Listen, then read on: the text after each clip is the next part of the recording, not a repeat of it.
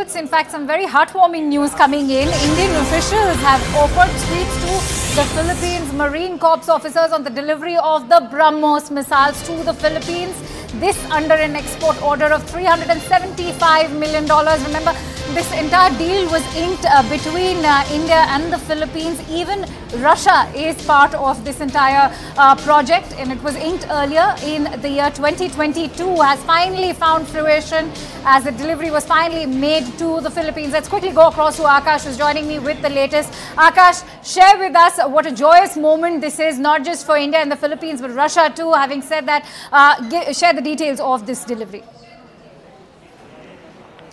Right. So first of all, this is for the benefit of our viewers. Philippines has received the first battery of BrahMos under a deal that was signed in year 2020 between India and Philippines. Now, under this deal, this is a deal of rupees 2,700 crore. And under this deal, India has to give Philippines 3 batteries of BrahMos supersonic cruise missile, which is, of course, a joint venture of Russia and India. And this is indeed a big development because Philippines is the first country to receive BrahMos missile. And, you know, at a time when Philippines is actually seeing a lot of aggression and, you know, the kind of tension that has been escalated, in fact, between China and Philippines. So this development is very crucial. In fact, we have seen the kind of activities that have happened in the past in the South China Sea.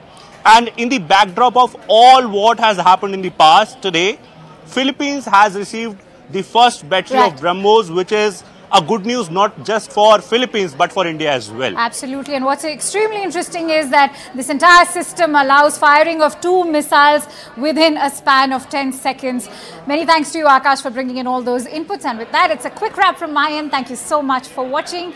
Our live and rolling coverage of phase 1 of the polling continues as my colleague Poonam Burde